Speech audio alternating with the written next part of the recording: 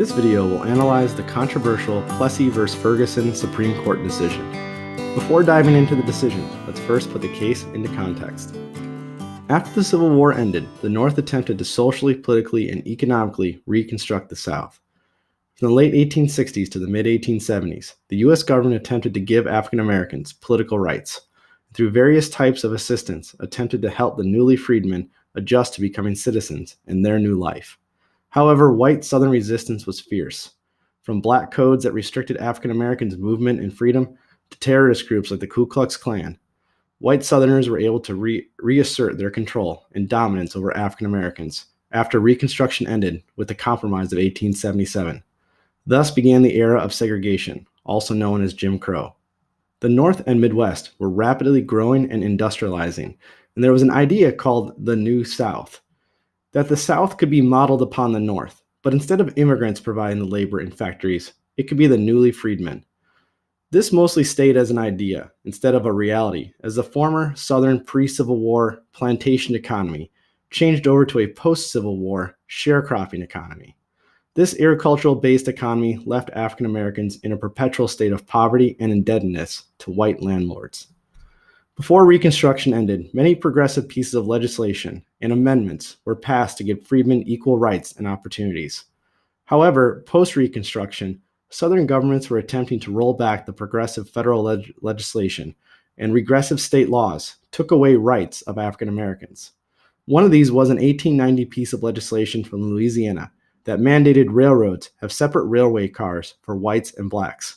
A group of concerned citizens wanted to challenge the law and recruited Homer Plessy, who was 1/8 black, to purchase a first-class ticket for a white car.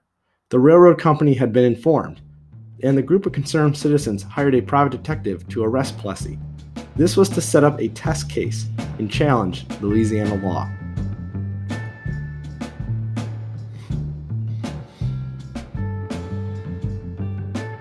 Now, taking a look at the key points of the case, Plessy's lawyers argued the Louisiana law went against the 13th and 14th Amendments. They focused especially on the aspect of the law being discriminatory, as it is race-based, which is prohibited by the 14th Amendment. The Supreme Court issued a 7-1 decision in favor of the constitutionality of the Louisiana law and rejected Plessy's lawyers' claims that it went against the 13th and 14th Amendments. They argued the 14th Amendment did not apply to social situations, and that laws requiring social segregation were within a state's rights. The court upheld that facilities could be segregated as long as they were equal in quality. The Supreme Court is weighing in on a contentious social issue. It is intending to clarify federal and state jurisdiction, and also to interpret the recent 13th, 14th, and 15th Amendments and how they apply to social situations and race relations. Moving on to who would agree and disagree. Many white Southerners would agree with the ruling, and there was mostly silence elsewhere.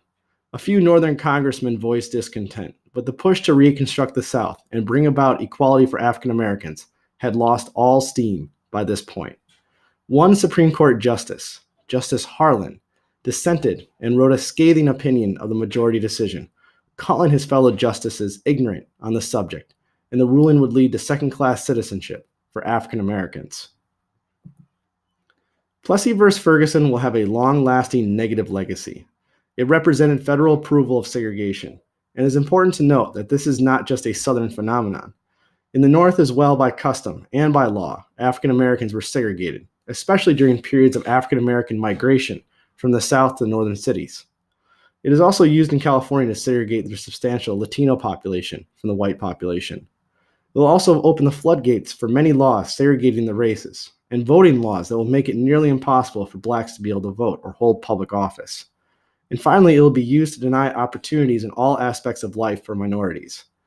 This decision is tied to the later 1954 Brown v. Board decision that will reverse Plessy v. Ferguson and state that segregation is inherently unequal.